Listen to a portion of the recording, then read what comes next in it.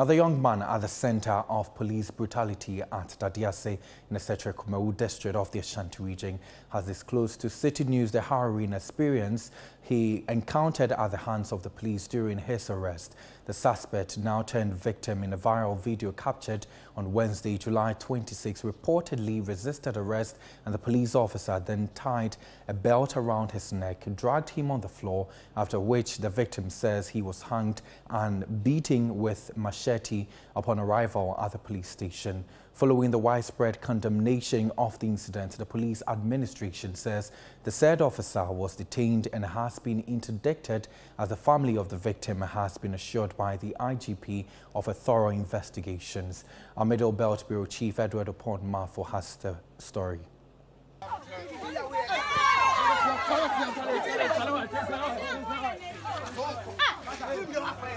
This is the exact spot where, in a viral video, a police officer was seen tying a belt around the neck of a suspect and then dragging him on the floor. It has gained widespread condemnation, and where the victim has been narrating to Citi News what really transpired when he was arrested.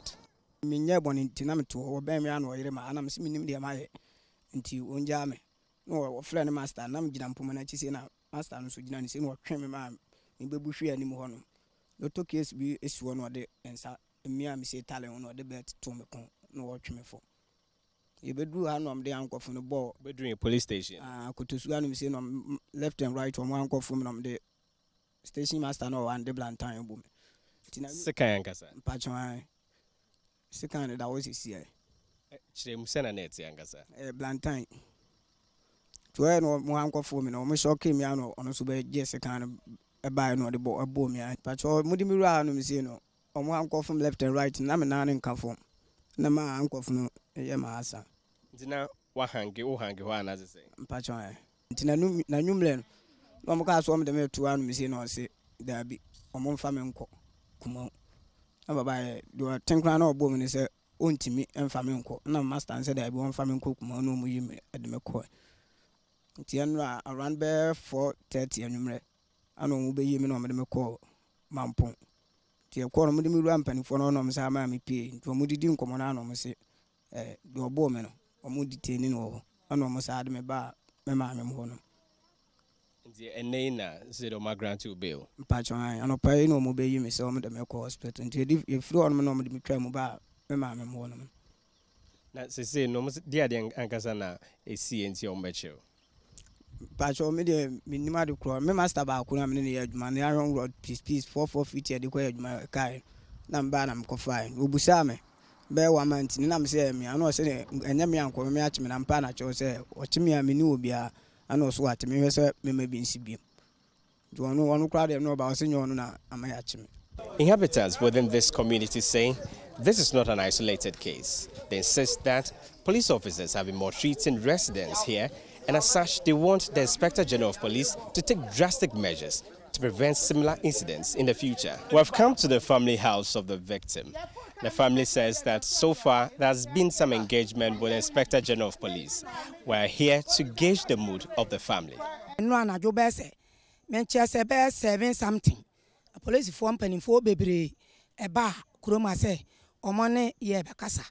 And ye don't be if you don't be if your mamma near Tiana say. Dear Dicano, a person in Ochi, Acolano or Yanisano. Anyone mumlemsa. It will almost pie chow. And a ja, ye kaya, or yen say, I dare a penny mupano, ebe flena, 1 year dincomo. Ampa, yes, I dare chain or more money a milano. Ye call one or more cocassa, said ye tear, or more crano, or more and woman. Some coyes are casino. Fis almost at the acranity, or one woman. It ye be fianuana. Police penny in a flame, and Obi Sam say Acolano or boy. I didn't go some send papa when I'm sending papa film. No, mamma cafra. They are tossing me no crowns when I'm so more than a banner, you know. Almost had an echo, ye busan or so more than a cock, mampon. Tiedi and him some mampon Acolano. And police in you know, ayoy. Or cut a corn, no, ye falling call. Flare, pennymuno wokumoni say. Acolano more than a doctor, no see Debbie.